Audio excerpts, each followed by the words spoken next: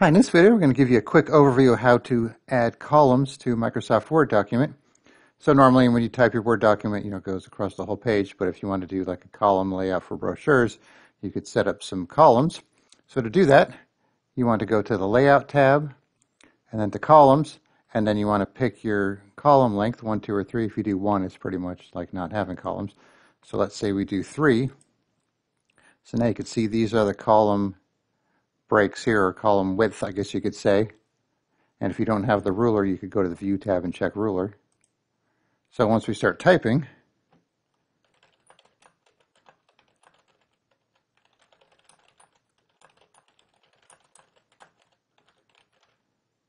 you can see it stays within the column width there, and it's going to keep going until it fills the page there. So if you want to end it, so let's say you're going to start a new section. So let me add a little more text here first.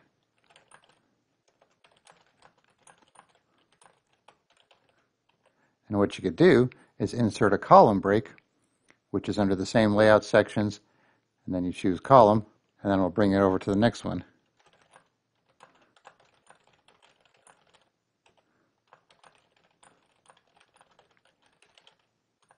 And so on. So that's how you add your columns for a new document. So let's say you have an existing document. So we have this one here, and I want to convert this information into columns. So you simply just highlight it and do the same thing from the layout and choose your columns. Let's go with 3 again. I'll just do 2 this time. And now you can see it put it into 2 different columns, and it broke it up on the page there. So if you want to insert a page break again, so let's say we want to end it right here, and then it'll end it there and start the information over here. So that's how you could kind of separate your information as well if you want to keep it into individual columns.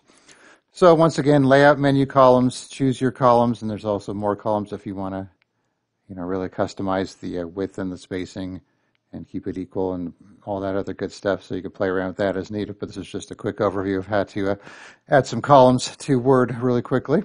All right, thanks for watching, and be sure to subscribe.